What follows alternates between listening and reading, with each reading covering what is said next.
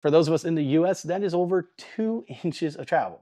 And that is extremely important when you want to move a lot of air to get that chest pounding, breathtaking bass. The problem is when you move that much air, it's very easy for things to go awry.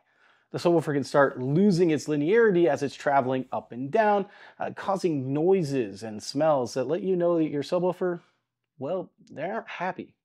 Now, Dayton didn't want that, so they made some specific engineering choices that you might not even notice that keeps this driver extremely linear and clean, all while increasing the power it can handle up to 1200 watts continuous and 2400 watts peak. What magic did they cast in order to make this possible?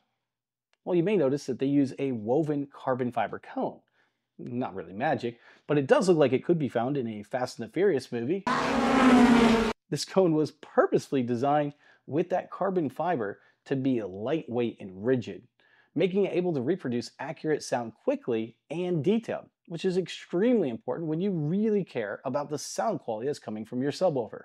But they also index the cone to allow for a smooth transition to the high roll surround. This in turn allows for extra rigidity that is needed to keep that subwoofer linear at that higher power output.